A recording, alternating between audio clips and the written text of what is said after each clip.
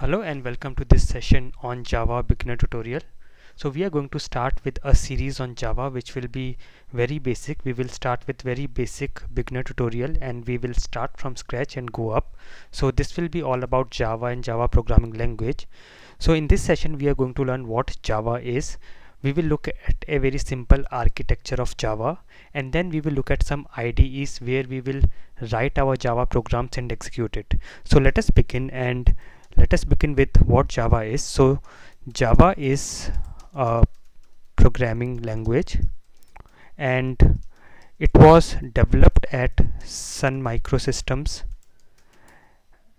and the person who created Java was James Gosling, and he started on this project of on Java on 1991, and in 1995 Java was officially released. So there have been so many upgradations since then, and Java is a platform independent language, so the programs that you write on Java can be executed on any operating system. So let us look at the architecture, and the main feature of Java will be it is platform independent.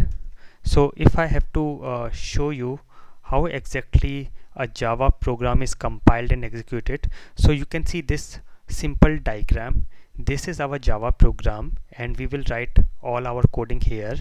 When we compile our Java program, it gets converted into bytecode. Now bytecode is something which can be understood by the machine, and because this bytecode is platform independent, it can be executed on any operating system.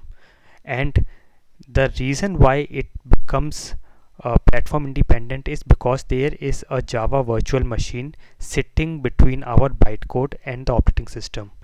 To make it more clear, let us look at this particular architecture and diagram.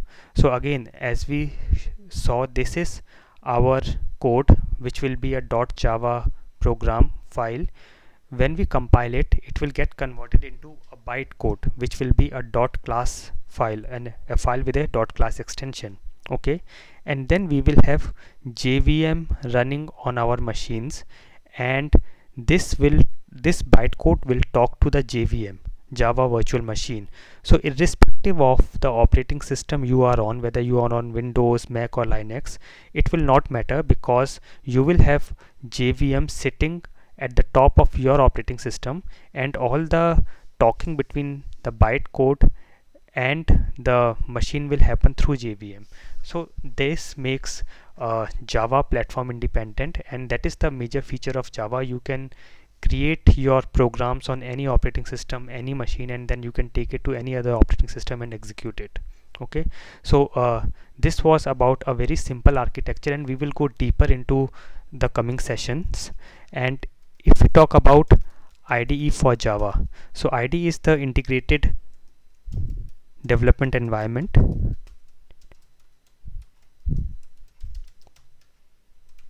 So this means that whenever we write our Java program, we need some kind of editor or some environment where we can do the programming and development.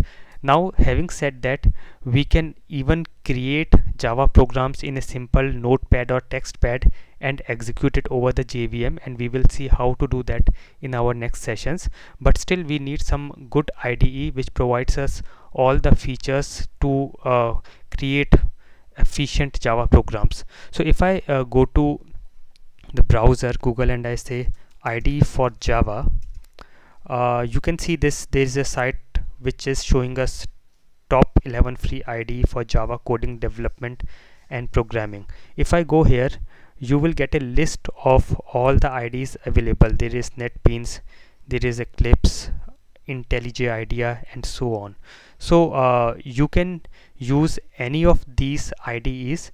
In our sessions we will cover some of the very basic and commonly used IDEs, and we will start with Eclipse because Eclipse is most commonly used for Java development. So we'll start with Eclipse. We will also look at some other IDEs in our coming sessions, and we will go from scratch in Java programming, and we will learn the object oriented concepts as well. So this was all about beginning, and in the next sessions we will go deeper into Java programming. Hope you like it. Thank you.